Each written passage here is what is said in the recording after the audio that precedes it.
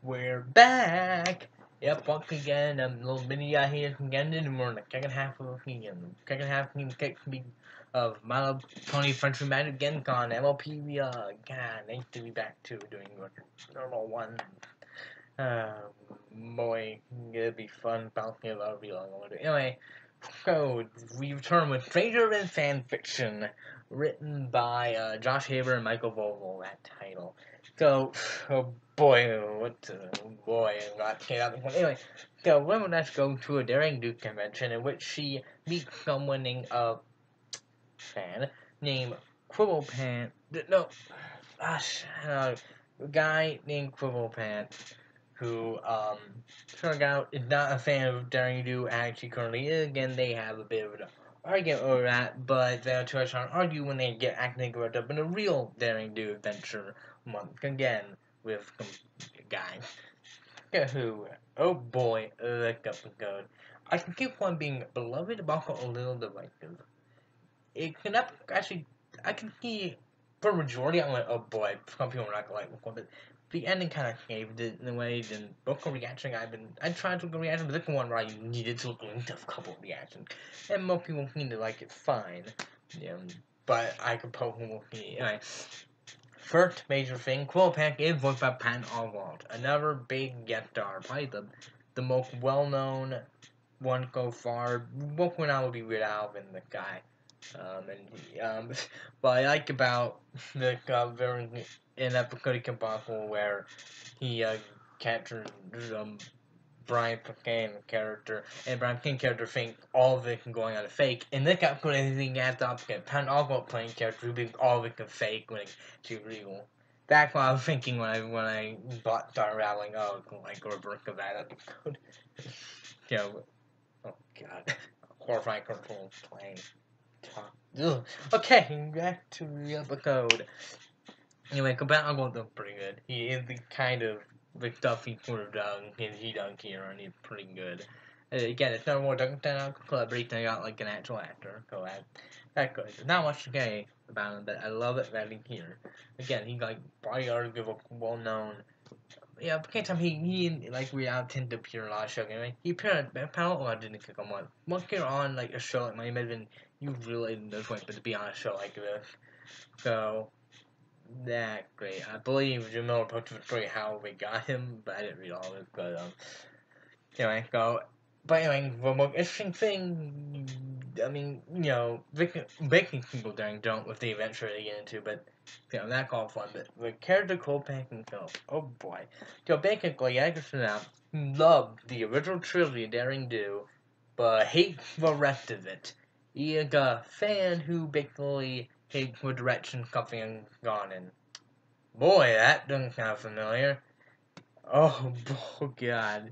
Yeah, he doesn't like the later one because they're a lot more unrealistic. And he's been baking a whole episode complaining about, like the villain convoluted plan or how Darren Nuke can try this or couldn't try that. And Raymond Ash is thinking, how could you not like anything Darren do? They done get awesome, blah blah. And one thing I like that she critiquing all this really realistic when in this world that stuff is pretty unblockable compared to the crazy stuff do yeah. And Raymond actually it definitely early on it confirmed with well I know Daring Do personally I'll show you but you believe a lot of it until anyway with him he is representing that kind of fan which the show tends to attract like you can imagine. Man, I could see before the ending. I think people being very divided on this. Like he jerkish. He can't get no friends. We're not anymore after finding out she liked stuff, and he's just a jerk about it in general. And I can some people like a negative trim because I can, every example is unreasonable. Like some example really had gone downhill, like a SpongeBob example, or something, a Family Guy, or what have you. That's totally reasonable. It's not always like so like that where it's fine. It's just a personal opinion thing. Okay. A people being critical on that, but I'll get to more of that in the ending actually. In general, I thought a lot of it pretty funny because I have it's more aggravating but also funny because I can defend they're like stuffing Jeff for nitpicky. Okay, he's not even criticizing anything other than little nitpicky thing no one cares about, which is something I hate. You know, in terms of like making your argument around it, not just for the cake of you. Just get American kick up to the cup code and 5 years ago. I got a lot of fun with this one. There's a lot of like months with that. You know, part where you're picking lifting thing wrong with the book, like acting and a nitpicky thing. Like, I wonder if I get intentional or whatever. That probably not. But if it was, I'd be amazing. But that probably just one kind of thing. Because fan in general can do that. But, and I should have hated him because I hate what kind of people, but, you know, it ended up being pretty funny, primarily because of Pan Alcohol. It's how everyone reacts to it, like the villain, and he's like, I don't think go convoluted or complicated. Or the part of the guy acting, like, you know, that stuff, you know. And the reaction aren't really funny. And make them the adventure element, you know.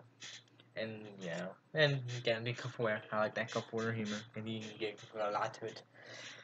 But I can see some people finding particularly like cooking a negative betrayal something that some people can kind of sympathize with and imagine it. But even with the ending, I can see some people going maybe a little bit too far about it.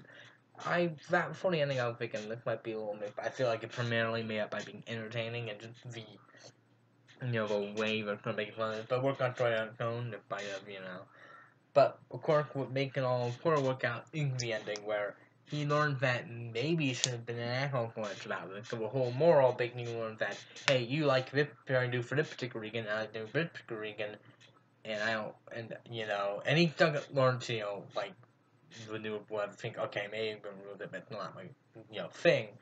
And I like showing, trying to check, like, kind of moral. You can't convert people like that. And it can, and it's interesting because the way he doesn't like change his mind. That can kind of lead to go. It's fine that we have different interpretation of it, media daring do, and that's all fine. Like, hey, you like conflicting that region, I like it, we're gonna change my mind, but I kind of get it. And you shouldn't have been a jerk about it. You should have, they both should have realized that, hey, we shouldn't be doing go. He learned not to neck up because they're both being unreasonable to an extent, and there's not exactly one that can be better than the other. I'm actually into living and be. I mean, and realistically, even if I'm doing that, like, okay, whatever, like how you feel, I don't really care. But at the same time, he is the one that quite wants. But I feel like if they both tried to work things out, it could be, something. So it's not like he remember actually being completely reasonable, at least at the beginning. And the more like where that can kind of like fixing with the problem because he realized that he kind of was a jerk, and they're both on the playing field to an extent. And he done kind of, and they do have the more big thing. Oh, if they can come back a little bit with him, and the ending gag was great. I didn't get it coming, but yeah, I think that more like kind of justifying all of the stuff because that's not a good show. But like, okay, aka his stance is fine. The way he went about it, that was wrong. Some people like okay, they just like it now for the particular like region, Big got to be able to analyze for some people whether they like it or not. I can see some people. For me, with the ending, I do feel like they could have toned it down because he can get annoying. I think he's funny knowing it, but I feel like some people might be too close to that kind of situation. Even I think some people genuinely, unironically like it, and they annoy the hell out of me, when I'm not being ironic. Again. But I still thought, enough of the show while showing and doing it. And again, then go with the ending moral. I definitely call it good. Not great because I got the law, but it's a pretty good episode because it does, it does work with story, not just being a weekly nudge, and it worked. The story is just kind of like people can have a different interpretation or whatever, and that is fine. They just, like, he can prefer this during do, she for that during do, and that's all good. They just don't have to be unreasonable about it, And again, he's slightly more reasonable, which I feel like they both could have, like, argued a lot more throughout the episode, because there are sections where he just whining, and then maybe actually just making fake, like, faking the character and great. When they finally pop in there and do near again, they actually had the fake, I think, of me again. So that stuff is great, so overall, the episode, again, some people might find the pool pant kind of, annoying because of how you can actually trail something that we can kind of find to an extent. And, in the current interpretation of the thing, but come together in the end by some fun adventure and having sort of like moral, that I think a lot of people can resonate with. And a lot of people, the couple pants of the world do kind of need to, like, some people can't be reasonable about it, I know people are reasonable, like, about some people, well, or some people just simply have to be asking about it, it's okay if you're, like with this show, if you're not quite fan direction, but you don't have to whine about it or act like it's a big thing, and for this show, actually, but, well, before, at least, I will kind of, but yeah, actually, no, let's not putting it in, but I do feel like I can combine some people come in, come choice and come show. I'm like, I don't know. I would never put show. I'm like, I don't know. Yeah, yeah. Like, okay, I know fair thing I quit Sparky and Consider, but eventually I went back and watched that stuff. So, but go, I can definitely. And he apparently kept reading the book since then. Oh, he had the whole convention in the first place, just the actor to woke up before blah blah. That can only go him being a jerk. So, but in the end, it all worked out. So I keep on being divisive because some people, a lot of people aren't gonna really like the moral, but some people, even with the moral, are the people who are. It's like the people who get angry will be ones who are a lot more like him, and even the moral won't really sway them that much. And that when a person will be taken seriously if they complain too much about that. I gotta think of some people about naming that might be like that. Go, who is a lot more reasonable thinking for a pants when they react like that. I got a couple people told me you're right, but still kind of getting the point even if they think, But yeah, we all gone long enough because I'm talking more about the actual episode at the time, the Devin Picky thing. And sometimes I'll go too quickly or I'll talk about minor thing, but this one I talk a lot more about the episode. The one got me thinking, but in general, it's a pretty good one with Viking label message, even though like element that I think can make it divisive, and I feel like I would have probably got debatable for the ending. If the ending is good enough, it portrayed well enough to maybe call it good. It ain't a fun episode, if not rated. Just Michael Vogel did Josh Abrams hit him. He can do the finale again apparently. So yeah,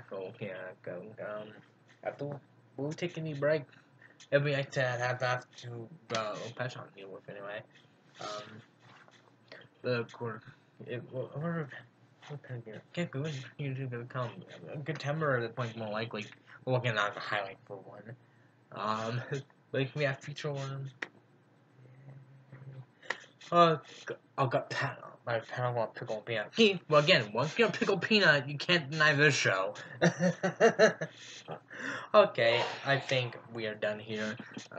This should be fun one to react to. Next week we have a cart before the pony, which kind of emo string, but could be fun as well. But hey, go on Monday. Oh, I got two reactions. Damn, I got the first impression on Feature Worm. And I also have the classic vlog on that pinky apple pie. So, woohoo. And of course, any random vlog I might want to do. Vocal come out nowhere. I probably want to have some beforehand.